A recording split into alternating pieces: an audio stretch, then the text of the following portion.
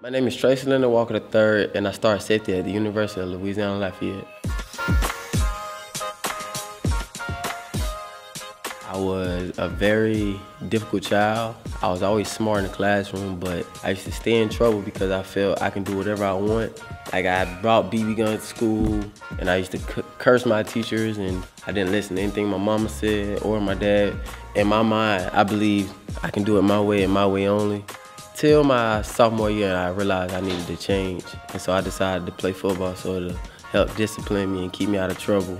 And that was my escape route to follow on the path that led me to where I am today. When I come home, I try to eat as many protein and carbohydrates as possible so I can keep my weight up. I work out with my mentor, Blount, and we work on the Vertimax, we do cone drills, agility drills. We run with the parachute, and we grind.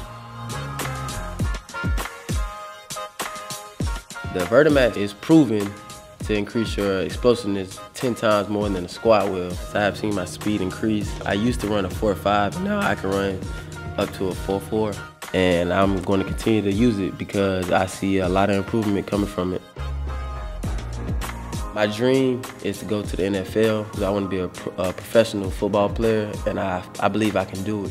First and foremost, I would like to get my degree in sports management so that in case football doesn't work out, I have something to fall back on, and that will help me become a head coach, whether that is football or basketball.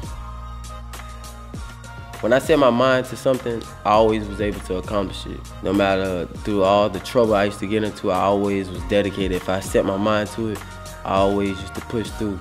That's why I hope to be one of the best players in the world.